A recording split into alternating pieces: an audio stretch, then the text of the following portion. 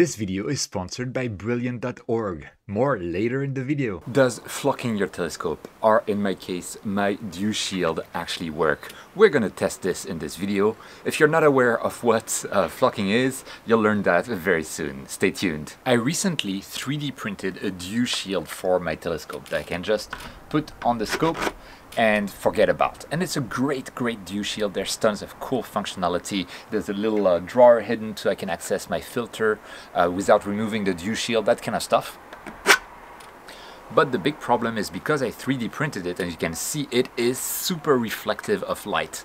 And it's the same on the inside as well. You can see the inside is super reflective, and internal reflections are terrible for telescopes. This is because there's tons of light that can make it into your telescope. There is of course starlight, there's also moonlight, there's lights from the city, there's light pollution from the clouds. There's tons of ways that light can enter into your system, and if you have very reflective surfaces like this surface here, then the light can get just reflected across and end up making its way to your camera sensor, and that can cause all sorts of artifacts. And it's much worse when you have a high-speed system like this one, which is an f2 focal ratio. So it really is super sensitive to such reflections. So I need to do something about it, and this is why I bought felt paper or flocking paper. And of course I'll put links in the description if you're interested in buying that as well.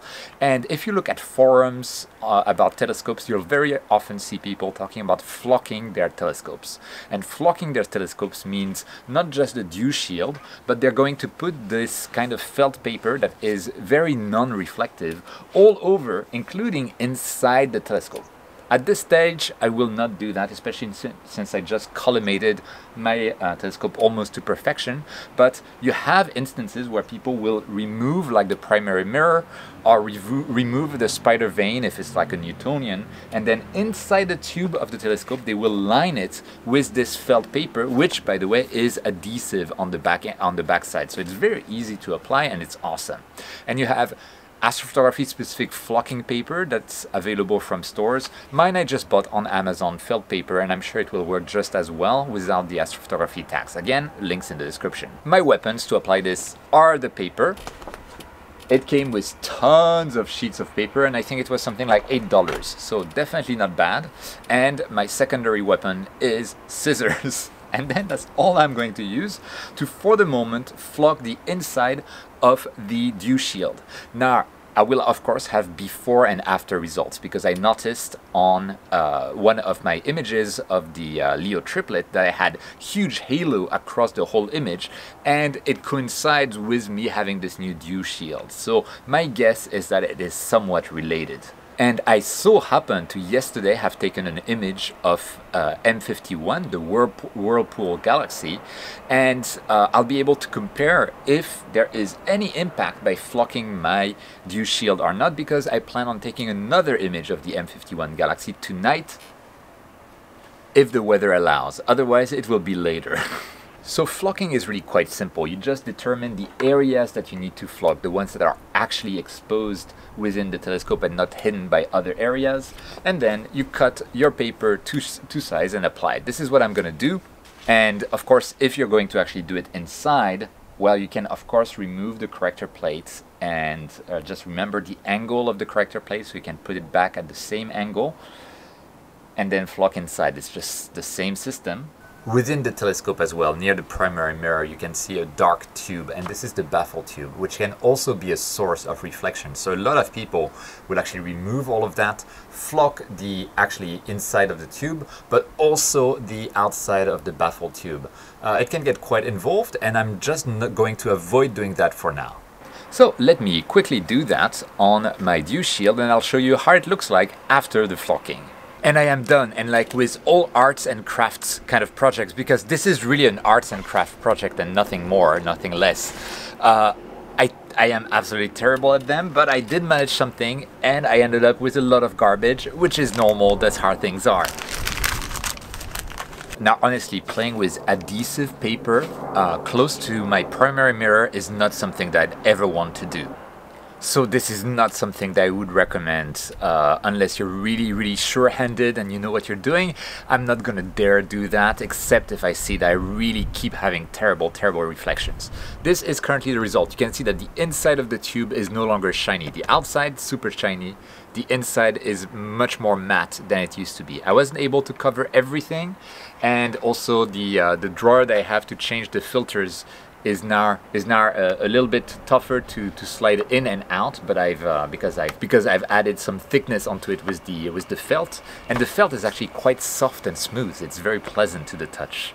But now that I have that, I can simply place back this lens hood, and here we are, and it is indeed much darker than it used to be inside the telescope. Like a pit of blackness. This is so much better than it used to be. Oh my gosh. So I have high hopes for this. Even the way the sound of my voice echoes from the tube is different. This is kind of weird. So with that, I am going to image tonight, and I will see you tomorrow with the results, comparing the before and after flocking at least my dew shield, so we see how effective it is. So see you then. So I ended up with two sets of data, one for the first night before I flocked the dew shield, and one from the second night after I flocked the dew shield. And the conditions are more or less comparable, except that they were worse for the second night. The moon was a bit fuller for the second night, so the illumination was even worse. And the weather was not as good for the second night. So I had to restrict myself to try to compare apples to apples, to 45 minutes of clear skies during the second night to compare to 45 minutes of clear skies during the first night. I also made sure that I took my flat frames again for both nights, because I take my flat frames with the dew shield on the telescope, and so on the first night, the flat frames likely had some reflections going on in the dew shield with light bouncing around, whereas in the second night, the flocking hopefully contained that a little bit. So I wanted to make sure that, you know, everything was comparable, like each night has had its set of flat frames as well.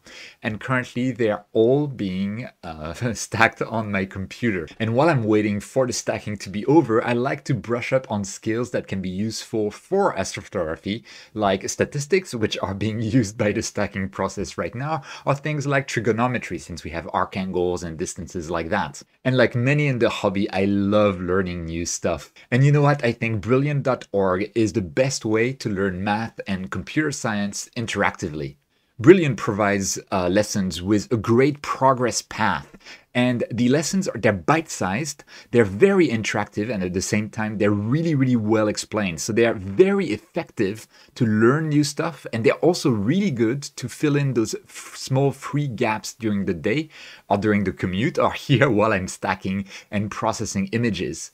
And you know, it feels so productive and rewarding, and for a geek like me, it's absolutely perfect. It's really good for keeping my brain in shape and really staying sharp. And the amount of lessons and the topics that Brilliant covers is mind-boggling. There's lessons from gravitational physics, which is what I want to learn next actually, to calculus, to the lesson that I'm on right now, which is polar coordinates, part of the larger trigonometry course. And so many more courses are added on a monthly basis. So if, like me, you want to use Brilliant, well, you can try everything Brilliant has to offer free for a full 30 days.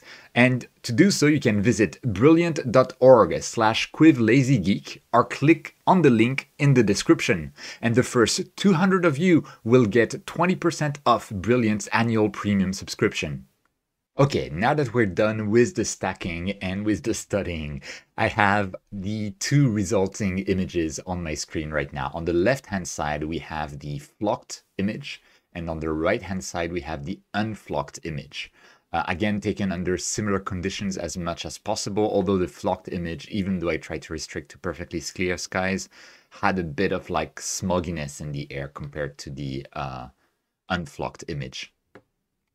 So for now, I've just applied an unlink screen stretch function on them. And we can already see like this kind of two lines of reflection on the unflocked dew shield, as well as I can really clearly see some kind of ringish pattern here. There is something here in the corner as well. I do believe it's a reflection as well, but the ringish pattern is much less visible. Let's try to apply an automatic background extraction to those two images. So that's with an automatic background extraction. We can see we have two lines of reflection still very visible on the right-hand side, so on the unflocked version. And on the flocked version, I have a single line.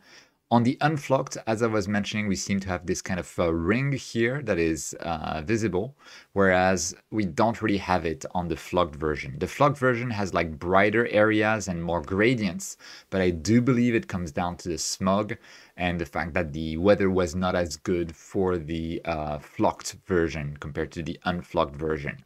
Okay, but I wanted to see what happens if I do my best with dynamic background extraction to see what the results are flocked versus unflocked. And this is what I ended up with. So you can see the flocked version isn't perfect.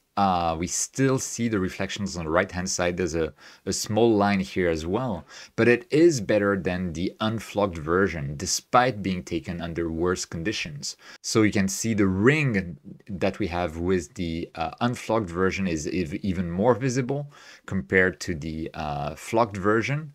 And yeah, overall, the flocked version looks flatter and easier to process than the one on the right. Is it a huge difference?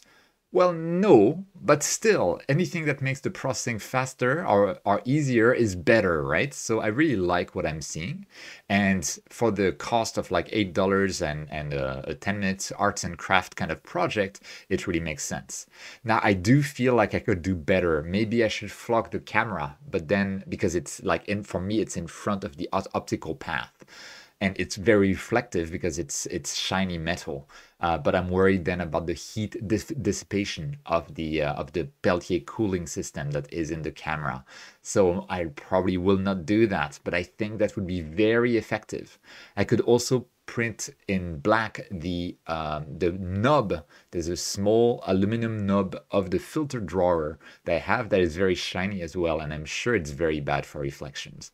And of course, I could try to flock the inside of my SCT tube, of my Hyperstar telescope, the Celestron C6 telescope tube, by removing the corrector plate and then doing it inside. But honestly, after doing the arts and crafts project just on the dew shield, playing with self-adhesive tape inside the tube doesn't strike me as the thing that I want to do a lot without knowing for sure that I would get much better results, which I don't think would be the case. And you can see that I got like a significant improvement with the flocking. So yes, to answer the topic of the video, yes, it does work. Awesome. And the improvement is actually significant. But I do believe that if I tried to flock the inside of the telescope tube, I would get only gradual improvements compared to the major improvement that I'm seeing right now. This might be different, and actually probably would be different for a Newtonian telescope, unless you use a dew shield on the Newtonian telescope. Because while the primary mirror of a Newtonian telescope, just like a Schmidt-Cassegrain, is hidden away safely at the bottom, the secondary mirror of the Newtonian is really exposed to the elements unless you have a dew shield on top, compared to a Schmidt-Cassegrain telescope where the secondary mirror is kind of well hidden within a tube attached to the corrector plate. And it's also well hidden behind like a longer dew shield outside of the telescope. So what are your thoughts on this? If you've done the flocking of a telescope before, could you let me know how you did it? Did you use like kind of flocking paper like I did? Or did you like paint with some dark paints?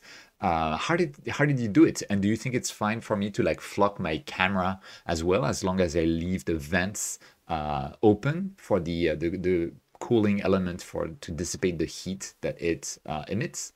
And if you flock like the inside of your telescope, how effective has it been? Please let us know down in the comments below. On your way there, just like before, you like the video, you subscribe, and you tell YouTube that this is an interesting video.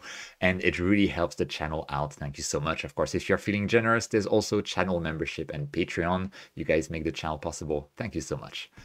Any suggestions will be welcome, but with that, this is the end of the video, so thank you so much for watching. Don't forget whenever you can to look up at the stars, and I'll see you next time.